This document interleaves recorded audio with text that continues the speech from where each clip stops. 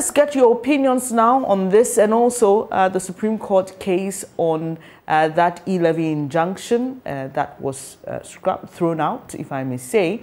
The substantive case is yet to be heard. My colleague Kojo Brace is out, getting your opinions on this. Hello.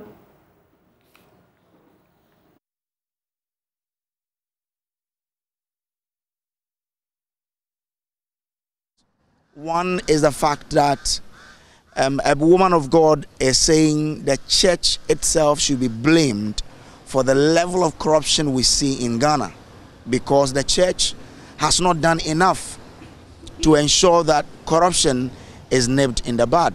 What do Ghanaians also make of this? Again, the NPP and NDC have all been fighting for "I am the best" accolade, that everybody says I am better at managing the economy. The NPP says I am better than the NDC. NDC says, well, my statistics are better than you. So what do we all make of this? I'm here and I'm engaging some Ghanaians. I'm starting with these two gentlemen, and then we'll get more thought as well. Chief, thank you very much for agreeing to speak to us. First of all, what do you make of the assertion that the church should be blamed for the level of corruption we see in Ghana? Thank you, Mr. Boss.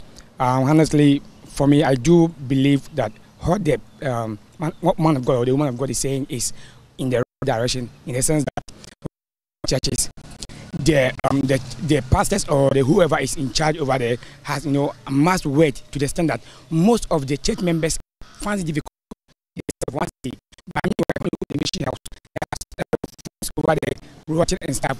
At the same time, some of the churches too have institutions like the universities and stuff, but most of the people in the church who are contributing to this development are not educated.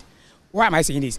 I won't even cite any example, but where I used to worship, due to those things, I have stopped worshiping because of those things, because they extort much from us without helping we the needy. So I think the person who said that has the right and is in the right direction to say that. That's my opinion on that issue. But that you are talking about the man of God, the pastor. What about you? You are a Christian. You go to church. Should you be blamed for the level of corruption we have in this country? Oh, like the corruption in this country cannot be blamed, like particularly to one person, like all of us. But those that are in authority, they are supposed to be blamed most, because what they say or what they do is like an example to us.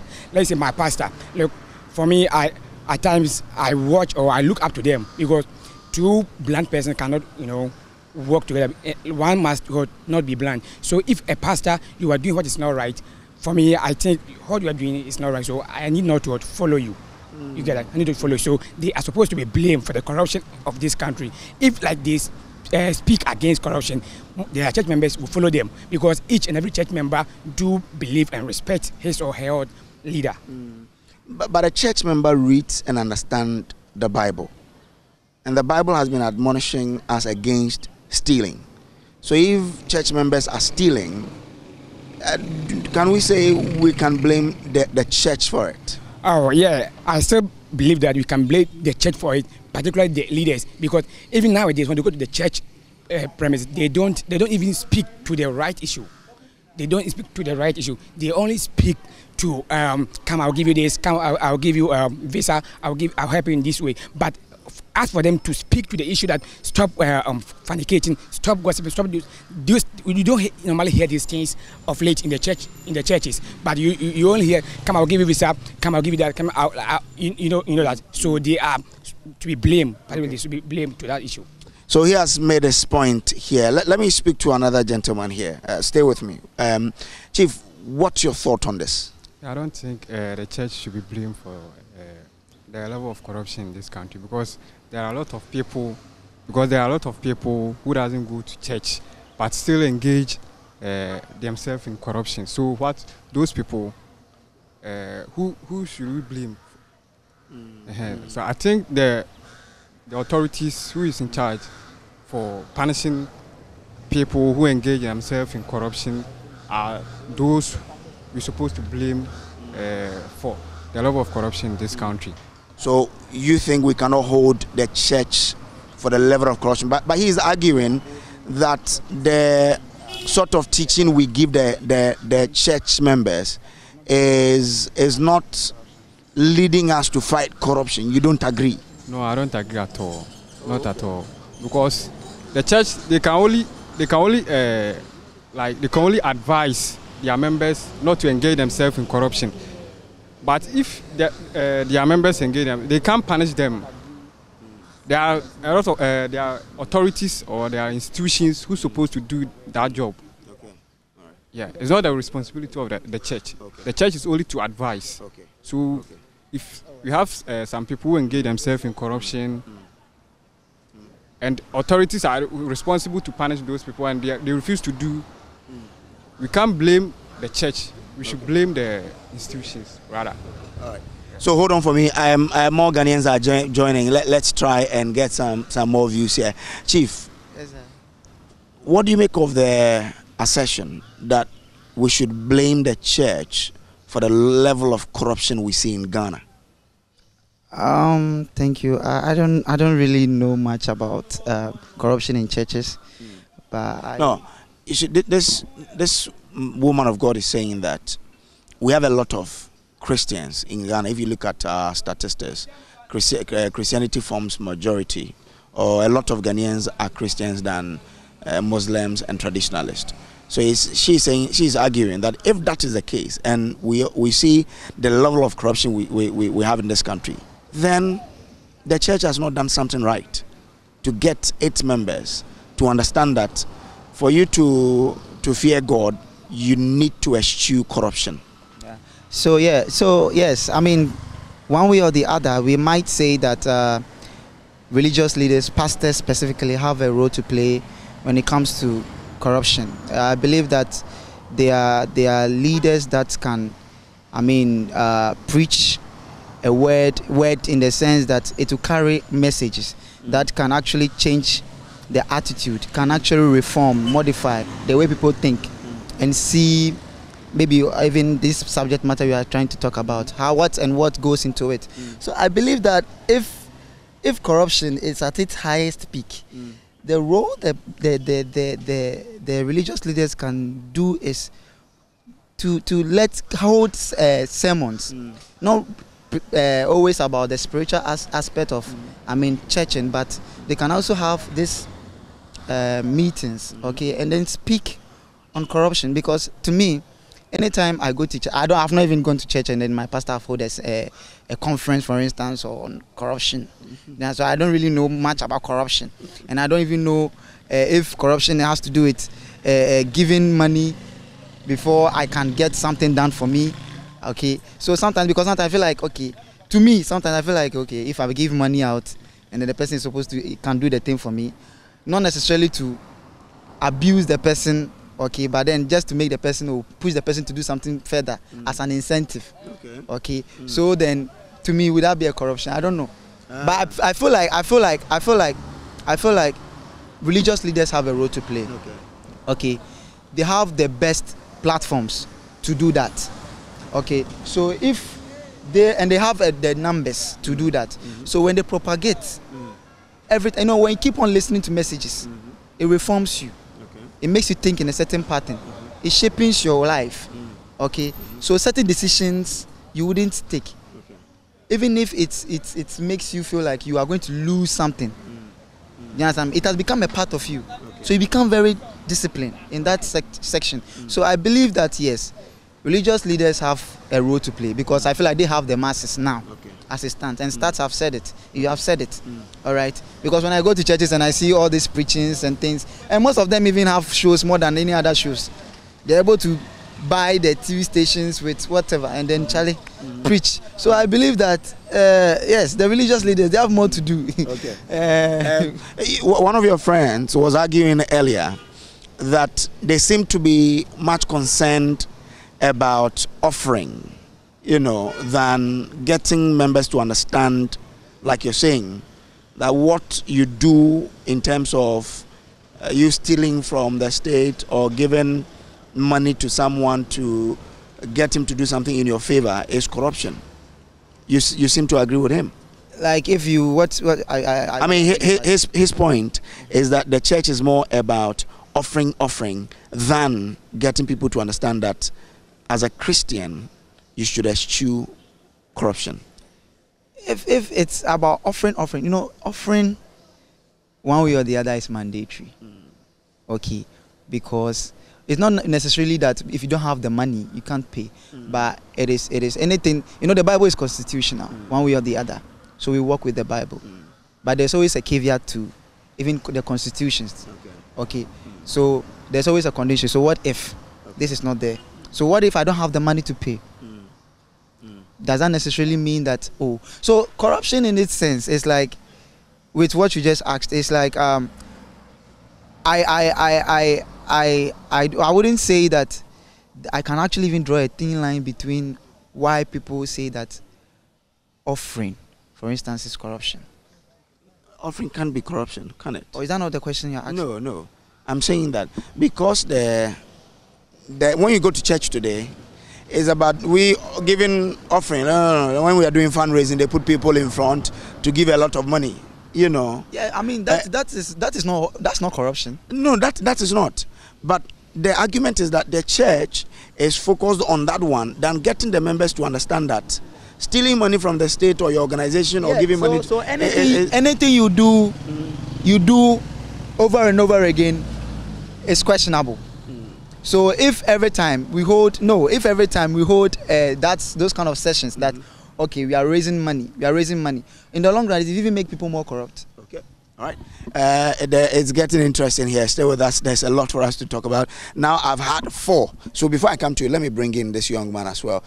Chief, what's your thought on the point that the church, stay with me, yeah, the church has not done much in fighting corruption? What will be your response? My response is the church has not done much in fighting corruption. It's the kind of sermons they preach in the church more times is about money, and the church is more, especially the pastor, they are more interested in acquiring awards, using the members more than preaching those kind of stuff, like about talking about like the state, the kind of activities they do to engage in corruption and stuff. Like for example, most of the politicians, when they go to church, they normally give a lot of offering. So they don't talk about it. Since you know, the moment you talk about it, the person is not going to come to his church or something. So they don't talk about those kind of stuff. You get it? That's why they are no more into talking about that kind of system, corruption and stuff. That's my idea about it. Interesting. So once we've all come to, okay, so one person disagrees that the church is to blame for the level of corruption we see. Now, for those of you who think the church is to blame, what do you like to see if we want the church to play a role in fighting corruption? Okay, thank you very much once again. Let me clear something. First of all, let's ask ourselves, what is corruption? And even most Ghanaians don't know that even your attitude towards your brother or your sister can be a corruption. So you shouldn't mostly think about giving money for you to get something done. That's only that's just a minute type of corruption. So corruption is about your attitude, everything. So let's ask ourselves, how many of the pastors or the church leaders who speak against those attitudes? Most like you lecturing the place is a type of corruption. But they don't talk about those things. All they talk about is, come, I will give you a visa, come, I will do this, come, I'll give it up to you. And my other guys too said that the Bible is like constitution. The Bible cannot be a constitution because when you go against the Bible, no one is going to punish you or take you to court as when you go about the constitution. And the Bible too is mandatory between you and your God, but it's not mandatory between you and your pastor or even the state. So the Bible is not mandatory, as he said earlier on. So if the church members, they don't understand what is corruption, most of them, what they understand is giving money for things to be done. And the pastors too are not educating them on those issues. For me, for instance, if I am just a layman person, when I go to church and my father said, when you do ABC, it amounts to corruption, so don't do it. For me, I don't have money that I'm going to pay to person A or person B for me to get something done. But my attitude can be a corrupt attitude. If my pastor educates me on those things, since I don't have money, I will just go by what he said. Don't go to place A. I won't go there. So at that instant, we are reducing corruption. But they are not doing that. All they are more interested in, as I said earlier on, is they are interested in amassing wealth. As I said earlier on, when you go to some of the pastors, their houses, they have a lot of clothes, food over there, but some of their members are suffering. But when you go to church, they said we are going to, what do you call it, Kofiniyama. When you don't give, I was a church member to a very huge church in this country. When I go to church, I went there over 4 to 5 years. I wasn't recognized. Why? Because I don't have money. You get that? Yeah, because I don't have money. You think so? I think so. Because when you go to church, they have something called show. Somebody is giving 200 million instant, 100 million instant. My margin is 1 cedi. So even those who give 50 cedis, 100 cedis, they have different kinds of prayers that they pray for them. You bear with me. Well, they play with them. But when you give 200 cedis or you give 100 cedis, when you give 100 cedis or 200 cedis, they will pray for you differently in a way that, like, they will let you know that God is receiving, or God is giving you something instant. But those who pay 1 cedi, they gather us together and pray for us once, even in a snappy way. You get that? Okay, thank you very much. So that's it. You said you have a counter to that? Yes, I just systematically want to substantiate and unravel 1 or 2 things that he claimed that wasn't mandatory. When I was just looking at the correlation, because corruption really, it is not something, I didn't want to relate it biblically. So I was using the constitution. So if it is constitutional, then why do we say, if it is constitutional, then I will say that, okay, then it's mandatory. If it is mandatory, then I told you that there was a caveat to it. So even if I don't have money to go to church, okay, that doesn't stop me from not going. Do you understand me? And also I believe that the churches can help, okay, because they have the platforms. Okay, they have the platform. They can preach some of the things. They can hold conferences, even in their church. Not necessarily the older ones. Okay, the youthful ones, they should have conferences and teach them, let them know that this is what corruption is. These are the behaviors that when you put up may lead to the corruption. These are the things that you are supposed to look out for. When somebody is trying to induce you and trying to post something new, is trying to put you in a condition that will make you uncomfortable. Okay, then you know that, okay, if I take these decisions, it will lead me to corruption. Okay. So I believe that the religious leaders as a whole and as a country, we all need to put our hands on decks. Okay. And then I mean, kettle, we can't do away with it, but we can just kettle the level of corruption in the country. All right, thank you very much. So this brings us to the end of the discussion for the first topic. Now the second topic, which of course is very relevant to all of us, especially you, is the fact that both the NDC and the NPP are arguing over who is the best manager of this economy. Now, let me. Oh, all of you are laughing. Let me bring it to you. You would know what do you make of this? Let me start from you. I think the NDC is they are better managers than the NPP. Oh, okay. What makes you think so? Because comparing before 2016 and now, you can see that the NDC was a little bit better than what's going on now in Ghana. All right, okay, so he says it's the NDC that is better than the NPP. Chief, what do you make of it? As I usually say, for me, even to begin with, I will just cite one example that shows that the NDC is far, far better than NPP in terms of managing or fighting corruption. During ex-President Mohammed's administration, his own appointee, Victoria Hammond, when she just made a statement that when she gets 4 million cedis or dollars, she will quit politics. Mohammed said, then, even with this intention, I can't work with you because there's no way we're going to earn this money within the 4-year period that we are supposed to work together. Let's bring that to this current administration. There are a lot of corruption cases, even at the presidency, and the years ahead squash it.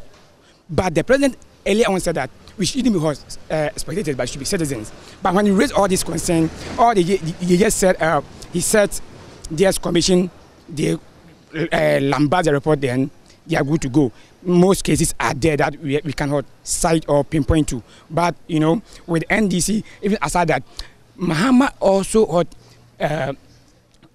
take his own appointees, like Abu Kapele and stuff. They take them to court. So even with these examples, it's clearly show that the NDC is, in terms of fighting corruption, is clear and better than the MPP as they tout it. Okay. What about managing the economy? Because that's the contention there. Oh, but about managing the economy, I also think with the management of the economy, the NDC is far better in terms of managing the economy than MPP. Why am I saying this? During the administration of the NDC, though things wasn't easy as we want it, but it's far better than as we've seen today, because the kind of promises our current president made before getting to power, he has not realized that we don't lie our way into hot power, because the reality has caught him red-handed. Because let's even compare dollar to CD ratio. During Mohammed's administration, it was 4 cities, 20 pesos before they left office, but now 7 cities and coins. You get it? So if we are comparing the 8 years term and the 5 years term as we are in, they are far better than the MPP. Okay, all right. Thank you very much, Chief. What do you also make of this debate that in terms of that the NDC and the MPP, who is a better manager of the Ghanaian economy? For me, in management of the economy, NDC and MPP, I think they are both not doing well. Okay. But I think NDC is far better than the MPP.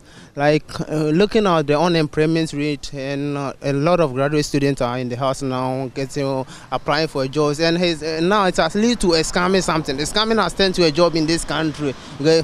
Because the person wants to survive by all means. It doesn't have the means. So you have to find a ways and means to survive. People are duping people for money and stuff. That's why this MTN, there has been a lot of scams and stuff going on and stuff. You get it? So in terms of managing the economy there, NDC is far better, a bit than MPP. Okay. Looking at this current situation we are, because if you have 10 cities like this, now you can't buy anything. It can only get to Gobe. Gobe, Kenke, the Kenke cry. I just bought Kenke and I didn't feel it at all. Not at all, boy. So it's like, yeah. With 10 Ghana city, you didn't feel it. Now Kenke is 3 cities and stuff. 2 cities is like, it's like just. Interesting, Benjamin. And you and I were just talking about the fact that for many of these people, assessing the economy would have nothing to do with GDP figures and have nothing to do with our debt to GDP ratio. It's all about how they feel in their pockets and how much, 10 cedis can afford them. And we just saw that. As if we knew what was going to happen. This gentleman just told us, his struggle this morning in getting breakfast. Yeah. The question then would be, what is the GDP of your own pocket? That is how we appreciate it. The micro, no. So when I dip my hands into my pockets right now, that is what we're looking at. When I have to go, and Bertus, I'll tell you, when I have to go get fuel every week. It's challenging, isn't it? It's challenging. It's not an easy distance. I have one of my sisters, when we go to the market, and I'm laughing, but there's no laughing matter. We're trying to purchase an item, and the seller says, things have been increased. Yeah. Then she says, but yes, you need to we need to find a middle ground. Do you know one of the not funniest, but also very real ones going to market nowadays? Yeah. Like you can go with 200 CDs today. It will shock you that tomorrow. It's real. 200 CDs can't get you what 200 CDs. It's real. I mean, those are the real dynamics. Real everyday issues. Yeah. But before they were talking about the issue of who's handled the economy better, the big one on church and corruption, and we had a very interesting conversation with Reverend Dr. Opuni Frimpong. He's of the view that you can't blame the church. There's very little the church can do to preach, to admonish, to encourage. The real actors are those who've been voted into power, who have to enforce. A lot of whom are also members Christian. Of the church. Yes. A lot of whom are also Christian, and there's a poll we'll be referencing shortly. But I just want to say that we cannot totally detach the church from these matters, because look, the churches who know This person, before getting into politics, had X. All of a sudden, the person has Z.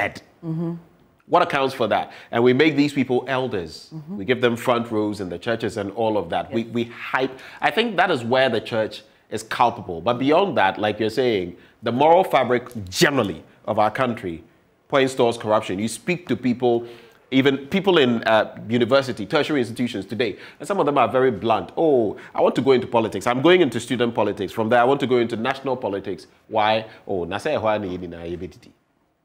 it's unfortunate. Anyway, so we'll take your quick comment on that, and we asked you if the church should be blamed for increasing acts of corruption in the country. And a lot of you shared your comments with us, and we'll share them with the rest of the world. Alexis says, oh yes, not only are they facilitating it by not preaching against it, they also accept proceeds from corrupt acts as blessings from God. And Sumaila responds and says, has the church asked anybody to go take bribes and engaged in corrupt practices? You can only conclude that someone is corrupt when he or she is convicted of corruption. So that's someone's argument also. If somebody... How many of them do get to be convicted? Looking at the climate of our political system, where a lot of the time, within both regimes, people are covered up. I know one may do better than the other, but a lot of the time you can see it is glaring. Well, they'll tell you evidence in court and all of that. We see cover-ups. How will they be exposed then? So Sumaila says, well, you can't say anyone is engaged in corrupt acts until they've been found guilty by a competent court. And current jurisdiction, they will never be found. I mean, when I say current, I don't refer to this administration. I'm saying the dispensation, the way it is going now, party to party. So they engage in an interesting banter on this particular one. So you can also get onto our Facebook page and join the conversation. But Jerry Kwekudanso says, church culture and tradition, poverty, as well as the political party system given by the Constitution, each has a role. So he thinks that we shouldn't just put it at the feet of the church. Don Louis says the time John Mahama was president, the church was second in terms of corruption ranking. Today, the church is first. Okay, I don't know what ranking he's referencing here because I'm not aware of this. Obviously, a ranking from Don Louis G. Timothy says it's lame to assert that church should be blamed for the increasing acts of corruption. Without the role of the body of Christ, it would have been worse. I concur to an extent, right? Because you can always say the situation is bad.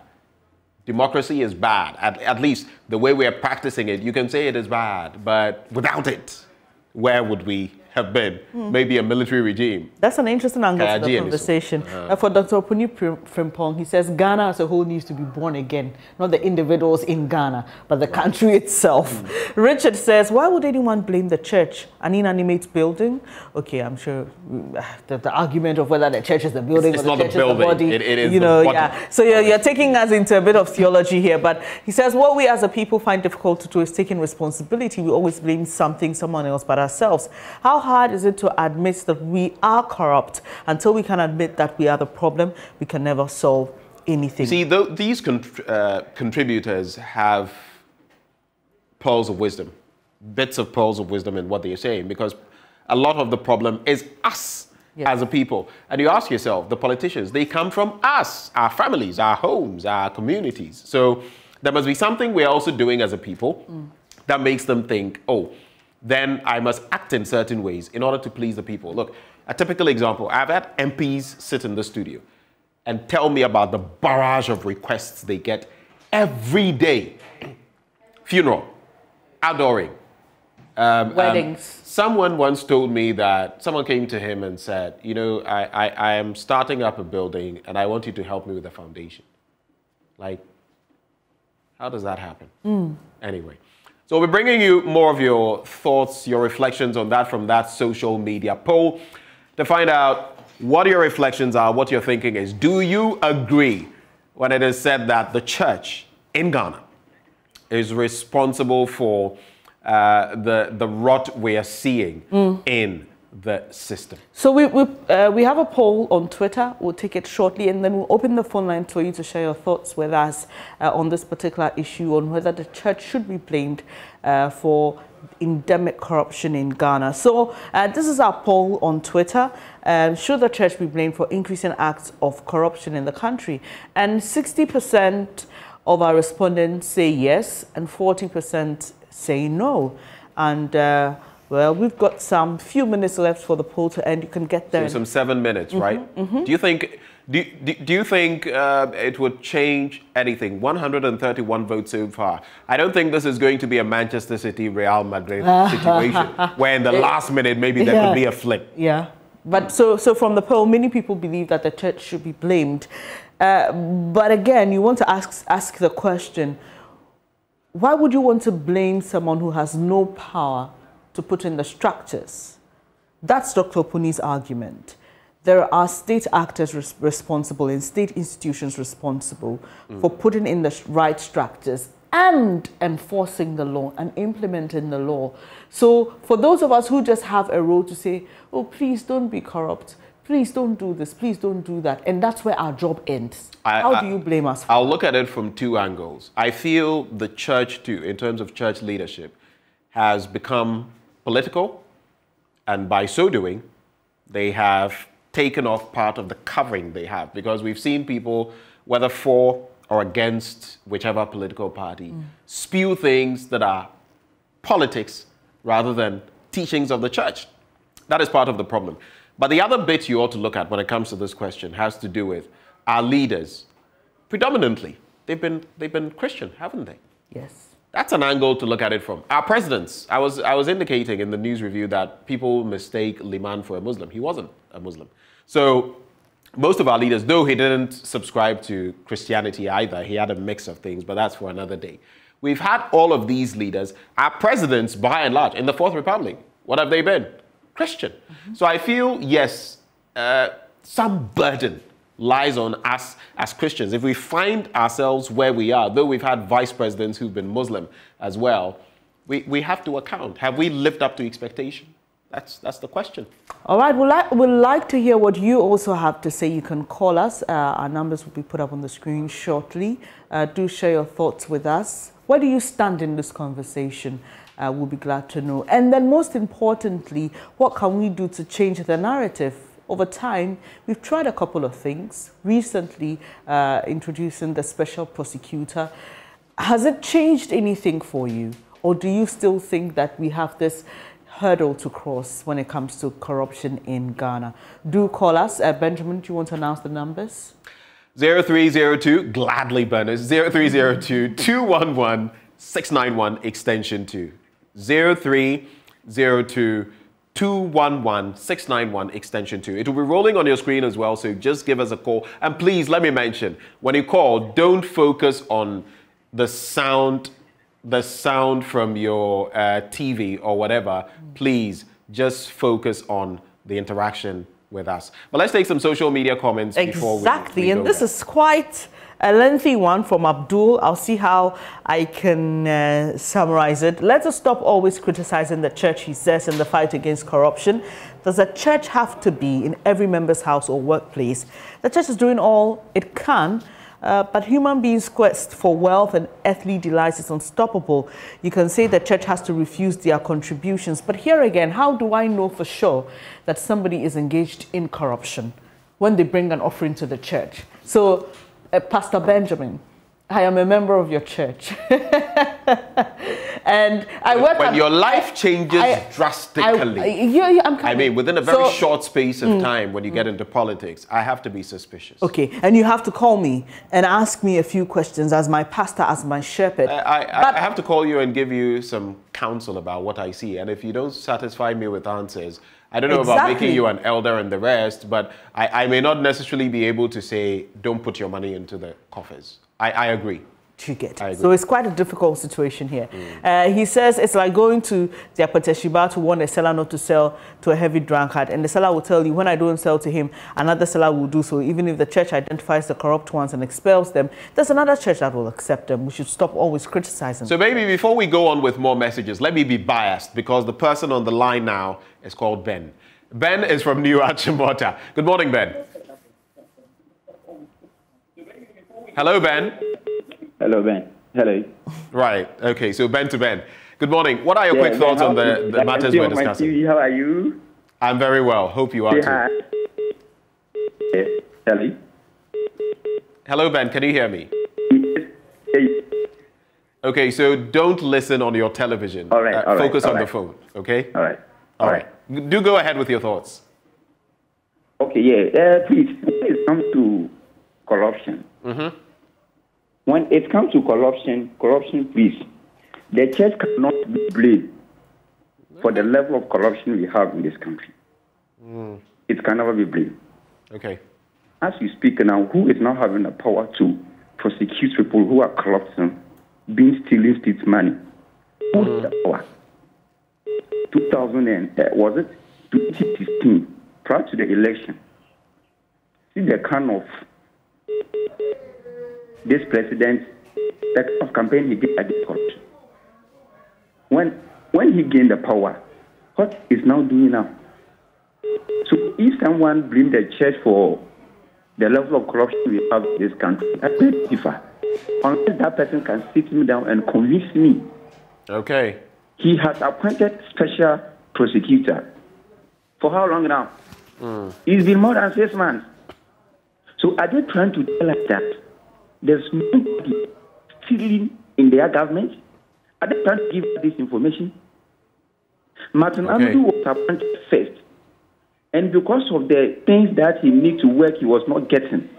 The kind of work that he was doing. The president and the finance minister, in that situation they were in. So for him to bring out things, it's like they were preventing from working. Okay. They were preventing from working. All right. So he just has to work.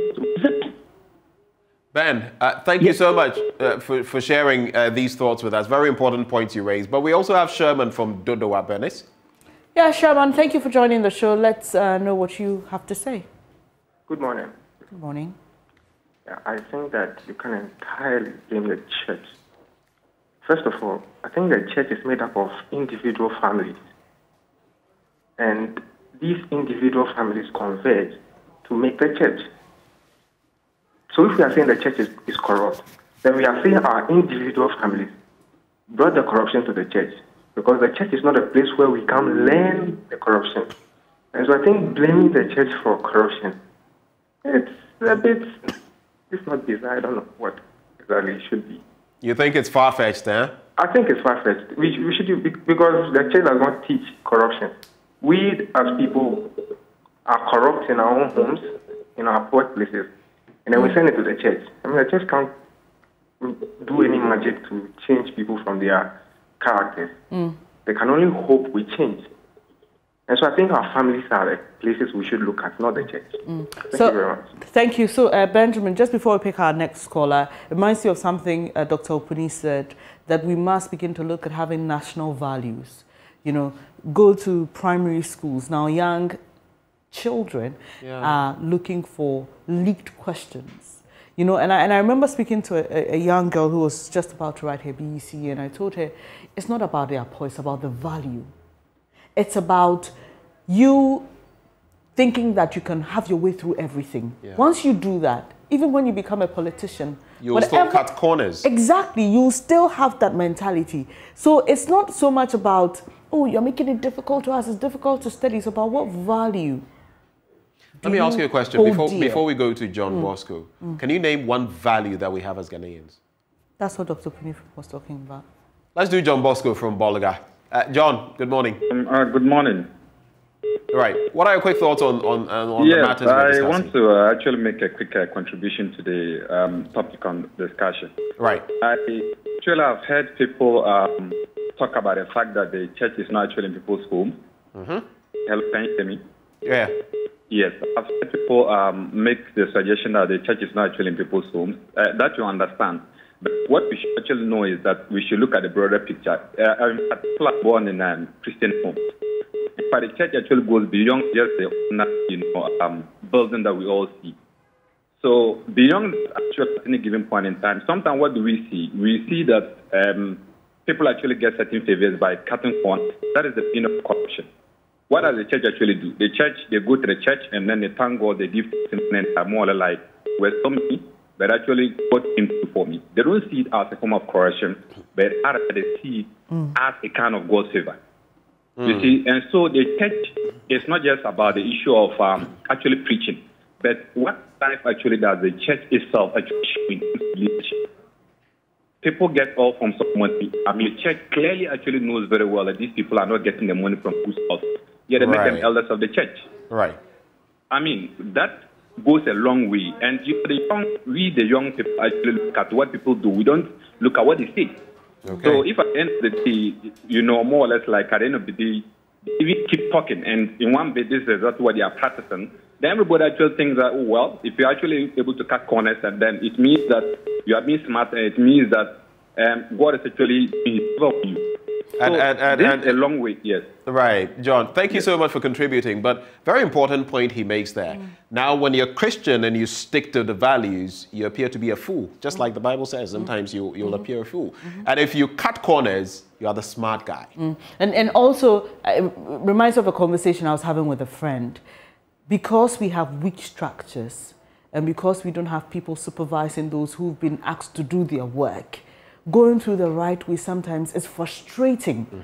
Do you get it? It's very frustrating. So sometimes you're thrown between getting what you need as quickly as you can or being morally right.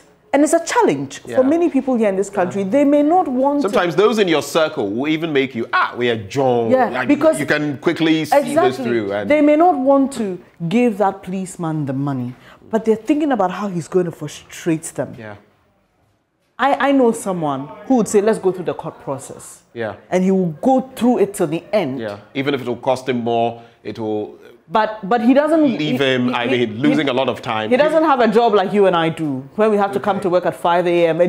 And so he can bear the consequences. But there are so many people. So it's about fixing the structures. Let people do their work right. If I go to a government agency, due process must be followed. I should not be frustrated. You get what I mean? But we have Clement from Santa Maria. Hello, I think Clement. we've lost Clement, so maybe we now have Dominic in Tamale. Great.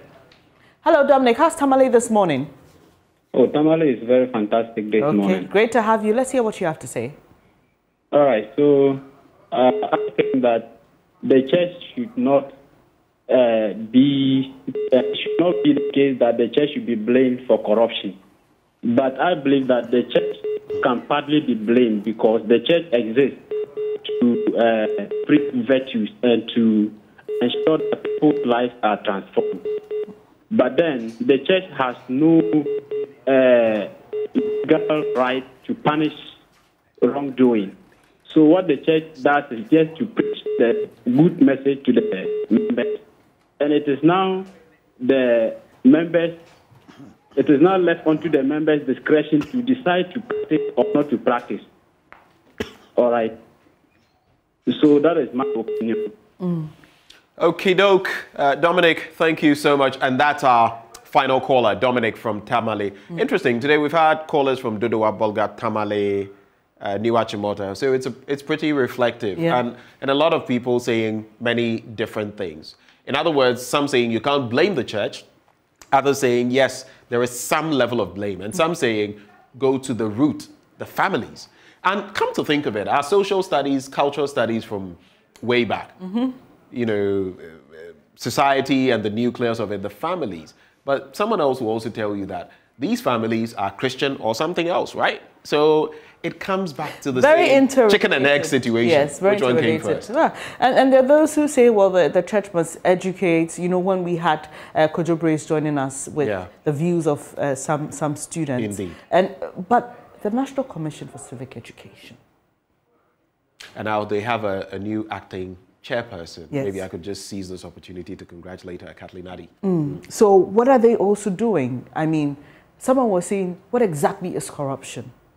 You only think it's about signing fraudulent checks, you know, and all that. But something very little as, you know, pushing some money to a receptionist to say, put me in front of the queue. I'll tell you something I did, and the response, I never felt, back in my University of Ghana days, first degree. So we had to go through a process. You know the health screening you have to go through. And I got to this place. Little did I know that one of those there was my former teacher from like primary JHS, something like that. So he sees me at a point, and I had a Spanish test like within an hour. He sees me and he calls me into the room. I have no idea. Then he picks my form and puts it on top. For a moment, I actually thought, but this is going to work in my favor. I have to go, get ready for the test. But then something told me that's not the right thing to do. So I told him, oh, but what are you doing? He says, oh, I'm trying to. So I said, no, put it back. Do you know, he didn't say anything. But when I eventually got in and I was able to go, he had taken my number. Later, he called me and said, you know, what you did today really got me thinking. You did the right thing. I didn't see that. But sometimes you feel the pinch, but you must simply do what is right. If you were in church, you'd be given a testimony. I would be given a testimony on this one. But anyway, so this is where we draw the curtains. Mind you, every day, nowadays, we go up to 10 and, well, I should say 9:55, thereabouts. Yeah. And every day you'd have the opportunity to call in like this and share your thoughts, also on social media, so don't you miss out. But it's been fun, hasn't it? It has been. Very interesting conversations we've had. You had that conversation on the e-levy, injunction, pending substantive case. I always get excited by this. I'm waiting for the next one to see. And we'll come and do Buga Buga here. But we quickly have to wrap up. Oh, yeah. And right before we go. Birthday wishes, yeah? Yeah. So we'll do this bit before we get to the birthday wishes. But we all know water is life. It regulates your body temperature and keeps you alive and kicking. Awake is premium purified water treated through a strict purification process to ensure that every bottle on the market refreshes you better. We have the perfect sizes for all occasions, 330 and 500 ml bottles to fit your pockets, and bags, 750 ml for the heavy drinkers, and 1.5 liters for those who always want more. We have introduced our special 19-liter jars for offices and homes. Now you just need to stay awake with Awake Purified Drinking Water wherever you go. So come on, wherever you are, sitting on your couch, in your office, wherever, grab a bottle of Awake Water and get quality hydration. Awake Purified Drinking Water, one for life. Remember, for every bottle you purchase, an amount is donated to the National Cardiothoracic Center. It's produced by Casa Preco. For bulk purchases, please call 0262 351 251. Let's talk money. Did you know that the income of a young entrepreneur from some selected businesses is exempt from tax for 5 years? Any young entrepreneur engaged in manufacturing, information and communications technology, agro-processing, energy production, waste processing, tourism and the creative arts, horticulture and medicinal plants does not need to pay any income tax on these activities for their first 5 years of operation. Now, a young entrepreneur engaged in a business that enjoys an initial 5-year concession benefits from the following applicable tax rates for an additional 5 years. Here we go. Accra and Tema, 15%. Other regional capitals outside the 3 northern regions, 12.5%. Outside the other regional capitals, 10%. And within the 3 northern regions, 5%. So if you want clarity, all you need to do, reach out to your nearest GRA office. Ghana Revenue Authority. Integrity, fairness, and service. And that is that. Let's do some birthday messages, Bernice, shall we? Happy birthday to King David Vo of Studio Vo. He's also known as Shito, a.k.a. Shito. I wish you long life and prosperity, especially good health. This is from your daughter, Awujifa Marion. Happy, blessed birthday to Kwehu Pepia Sehene. Nana Bonsu, Ababio, the second. From Nanedu, that's a wife, Amasewa in La Paz, Accra. You want to do the rest? Okay, so definitely we celebrate one more time Danicia Adjoapoma Ajay. She's right here with us. Today is that day, your birthday. Mr. Ajay's baby last, if you like. Happy birthday to you. Happy birthday. Even if we've not mentioned your name, today's your birthday, yeah? We celebrate you, okay? We celebrate Definitely. You. Happy birthday to you. And on that note, am I Benjamin Akako today or Bernice? Yes, you are Benjamin Akako, and I am Bernice Abubedulan. So we really appreciate your company. Do make time with us. Tomorrow at 6 a.m. the show starts, and you always know it's worth waking up for. Have a good day. Take care.